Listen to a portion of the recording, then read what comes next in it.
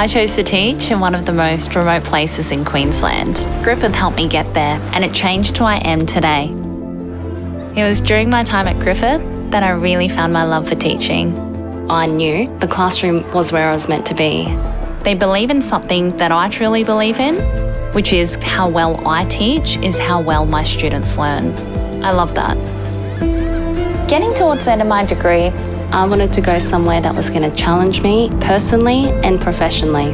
My Griffith lecturer played a big part in encouraging me to go remote. He connected me to a school in the Torres Strait.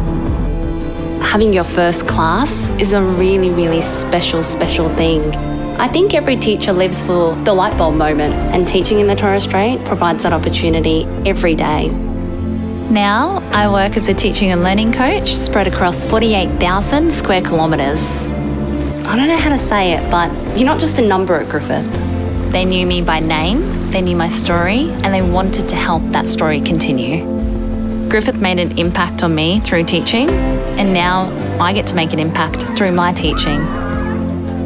My name is Krystal Flynn. I believe education is the best way to shape lives.